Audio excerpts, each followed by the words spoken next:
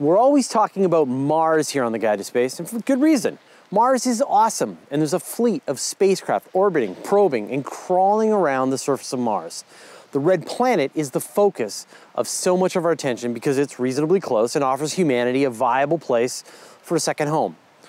Well, not exactly viable, but with the right technology and techniques, we might be able to make a sustainable civilization there.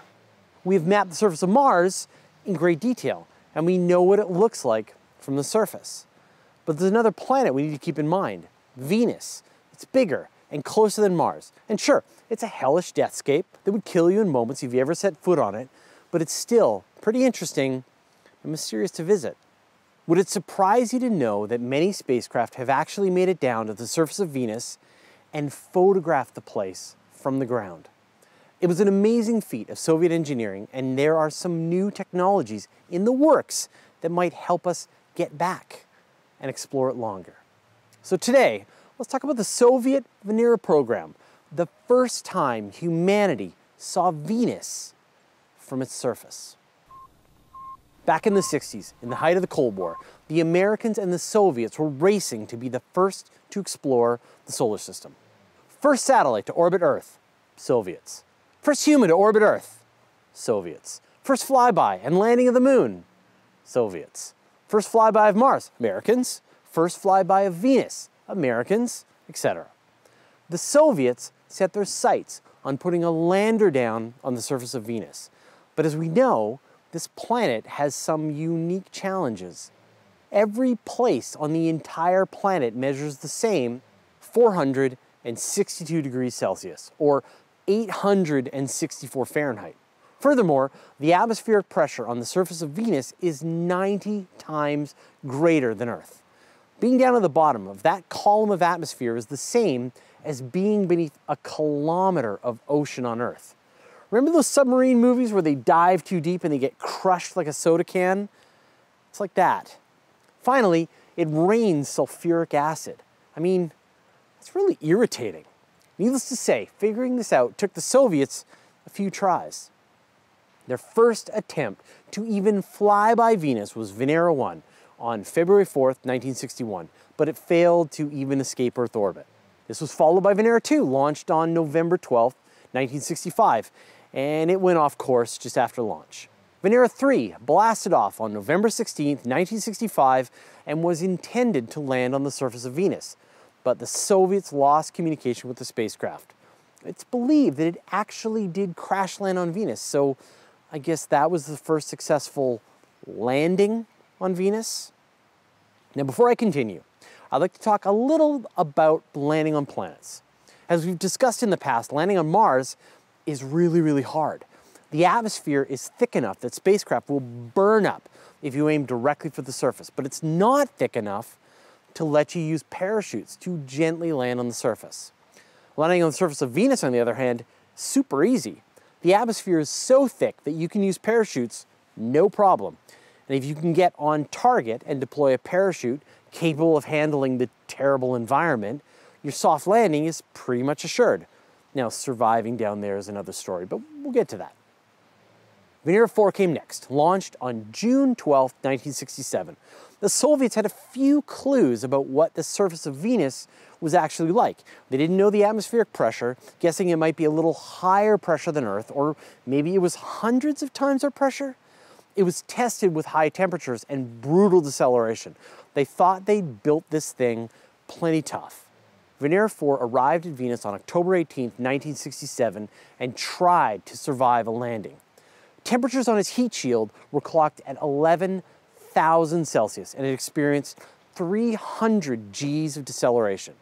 The initial temperature at 52 kilometers was a nice 33 Celsius, but then as it descended down towards the surface, temperatures increased to 262 Celsius, and then they lost contact with the probe, killed dead by the horrible temperature.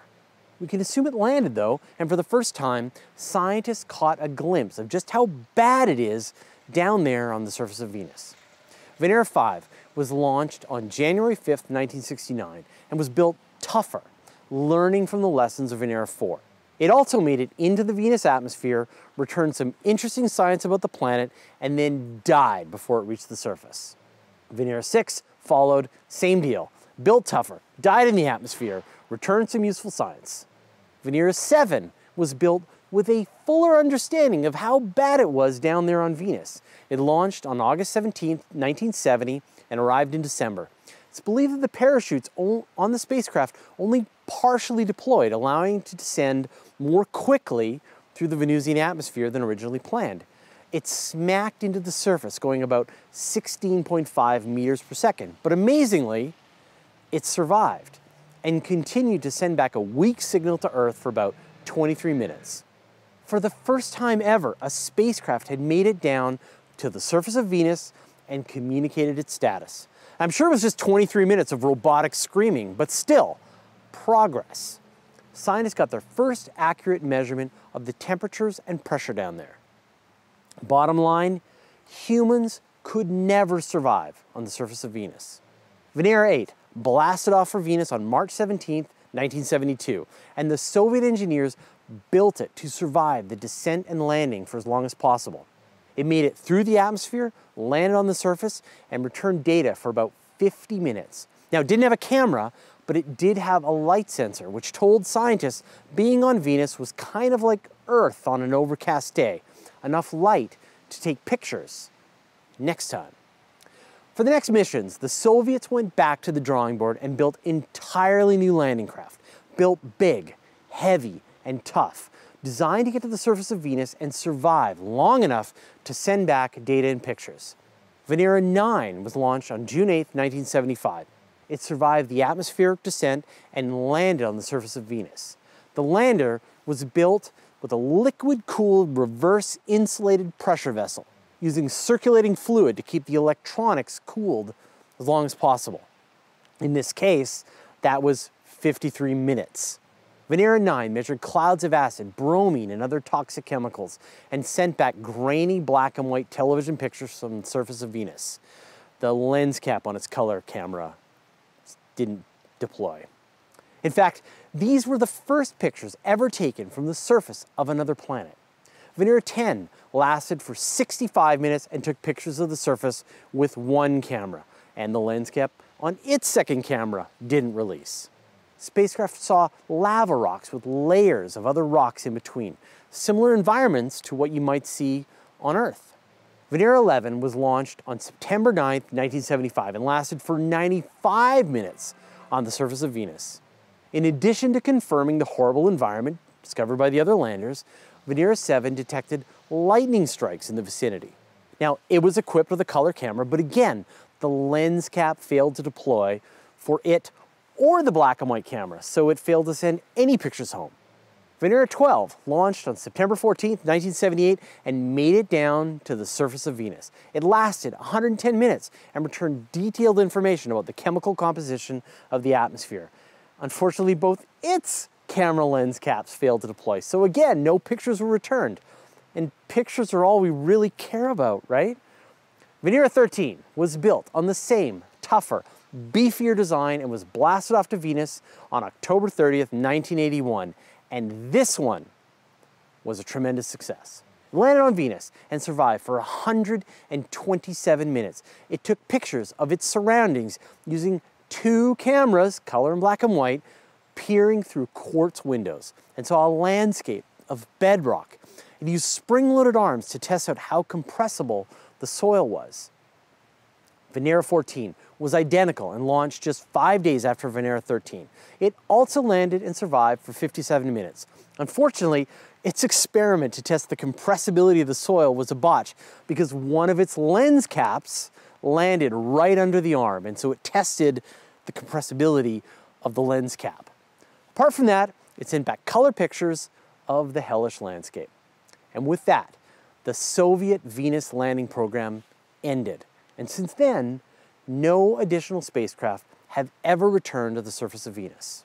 In a second, I'm going to tell you about an exciting new advancement that might make an actual rover a possibility on Venus. But first, I'd like to thank Arch Lundy, Mike Bradfield, Michael Atkinson, Christopher McCoy, Patrick Cohn, and the rest of our 690 patrons for the generous support.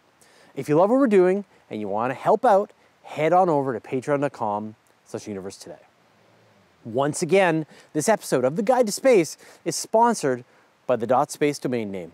Back in the olden days, when I founded Universe Today, we had limited domain name options. In fact, I based the name of my entire company on a domain name that was available, and that was 18 years ago. It's so much worse today.